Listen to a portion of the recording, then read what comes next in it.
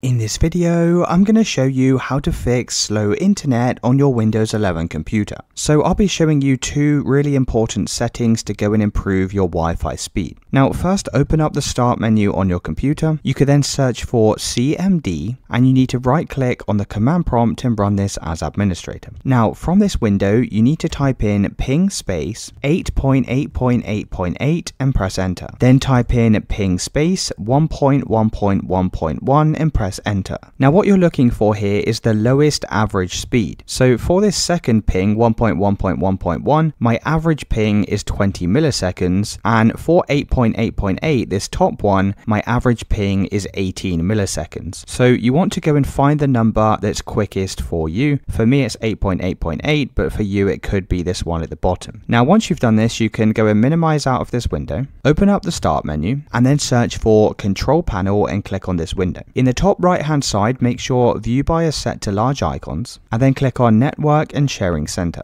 You can then click on your Wi-Fi connection from the list, click on properties, and then click on internet protocol version 4 and click properties. Now you need to click on this option, use the following DNS server addresses, and we're either going to type in here 8.8.8.8 and 8.8.4.4, and that depends on which one is faster for you. So if you remember in this window here, the 8.81 was faster for me, so I need to go and enter these numbers here. Now if the second DNS server was faster for you, then you need to go and type in 1.1.1.1 and 1.0.0.1 and then go and press OK, and then you can close out of this window. Now once you've done this, you need to go and click on configure from the properties. You can then click on advanced, click on 2.4 gigahertz and make sure this is set to auto. Also do the same for 5 gigahertz as well, make sure this is set to auto. You then need to click on band selection and make sure 5G only is selected. You can then click on preferred band and also make sure the value is set to preferred 5 gigahertz band. Now this is going to ensure you have the fastest Wi-Fi speeds possible. You can then go and press OK. Now once you've made all of these changes, you'll need to go and reconnect to your Wi-Fi network. If you don't see your Wi-Fi